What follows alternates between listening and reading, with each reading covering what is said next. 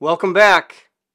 We've actually finished level 1 through level 6 of the Wright developmental model. But there is one additional level, level 7. And it's different. It doesn't have a regressive or a progressive pole, but it does have transcendental principles. So it's a little different than the other levels. The transcendental principles include love, peace, forgiveness. And I believe by working level 1 through 6, we kind of get to experience love and peace and forgiveness. I personally don't believe to experience purpose and to experience life that you go sit on top of a mountain and meditate and hope that your purpose comes to you. I personally believe swing at everything. Go experience life. Strive like crazy. Level 1, feel fear. Experience it. Shut down. Feel it. Scarcity, trust, aliveness. Level 2, create new hurts. Bless you for just feeling hurt, because at least then I feel alive, right?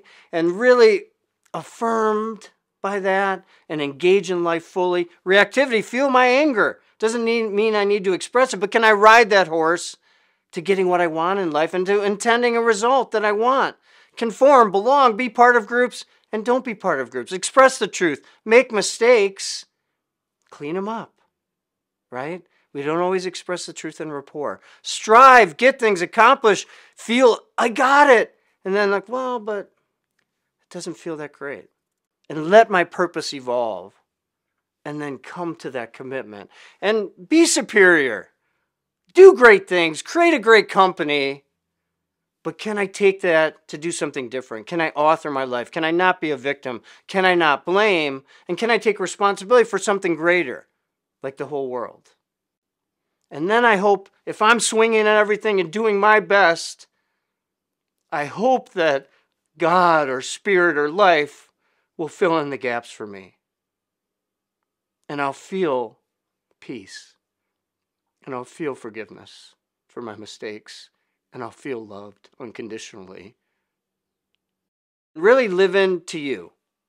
Live into the unique you with different talents and skills and gifts. You may have noticed we've done 3 seasons. This is our 3rd season. The first season was Live Richly. The second season was Shine Brightly. And now this season is Love Lionheartedly. And you may or may not have picked this up, but it actually follows my name. My first name is Rich, so Live Richly. My middle name is Bright, a family name, so Shine Brightly. And my last name is Lyons, Love Lionheartedly. So live into your name, live into your skills, live into your gifts. And hopefully this model will help you kind of live that life and enjoy the moments, regardless of if it's fear or hurt or anger or sadness or joy. Enjoy the little moments. Enjoy the little differences.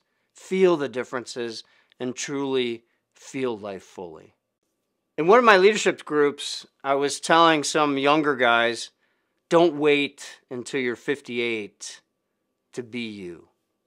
I'll be 58 this year, and the point is, don't wait. Live your life. Be you. Express you. Take risks. Develop hurts. Fall down, and then choose to get back up.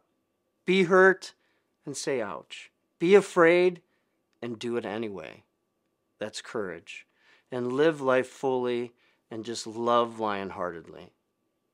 To find more of my content on life and sales and leadership, you can follow me on LinkedIn.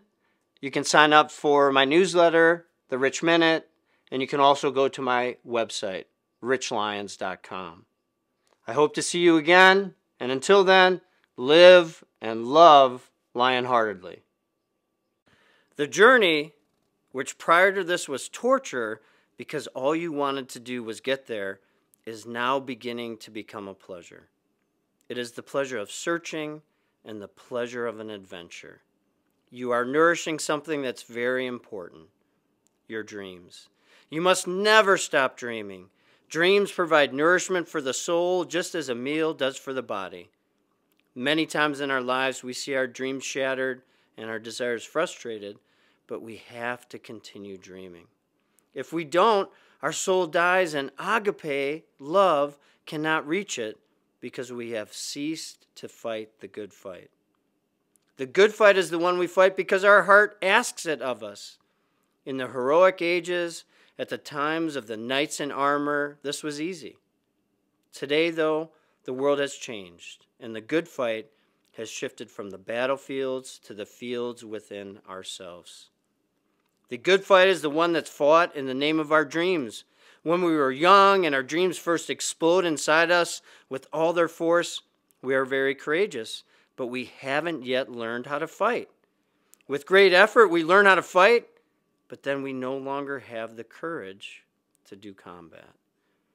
So we turn against ourselves and do the battle within. We become our own worst enemy. We say that our dreams are too childish or too difficult to realize, or the result of our not having known enough about life. We kill our dreams because we are afraid to fight the good fight. The first symptom of the process of our killing our dreams is the lack of time. The busiest people I have known in my life always have time enough to do everything. Those who do nothing are always tired and pay no attention to the little amount of work they are required to do.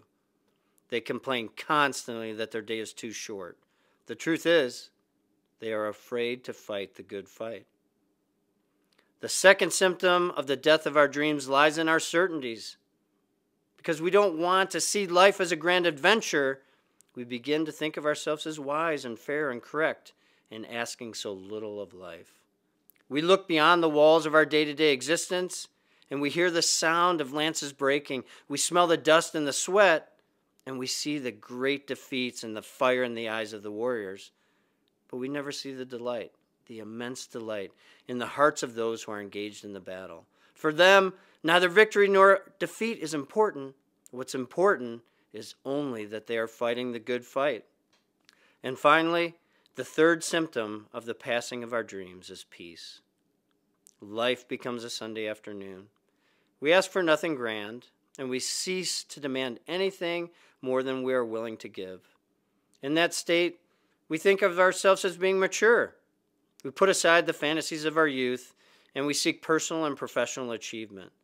We are surprised when people our age say that they still want this or that of life. But really, deep in our hearts, we know that what has happened is that we have renounced the battle for our dreams. We have refused to fight the good fight. When we renounce our dreams and find peace, we go through a short period of tranquility. But the dead dreams begin to rot within us and to infect our entire being. We become cruel to those around us, and then we begin to direct this cruelty against ourselves. What we sought to avoid in combat, disappointment and defeat, come upon us because of our cowardice. And one day, the dead, spoiled dreams make it difficult to breathe, and we actually seek death. It's death that frees us from our certainties, from our work, and from that terrible peace of our Sunday afternoons. You too have to learn how to fight the good fight. The only way we can rescue our dreams is by being generous with ourselves. Any attempt to inflict self-punishment, no matter how subtle it may be, should be dealt with rigorously. Paulo Coelho, The Pilgrimage.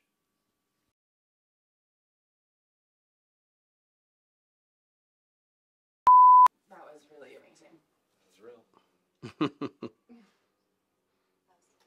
Done. Walk out. Drop. Or mic I drop. don't know. Well, that summarizes the model, right? I mean, I don't know if there's anything else I needed to say about the model. I'm like hanging on every word. You're so in your flow.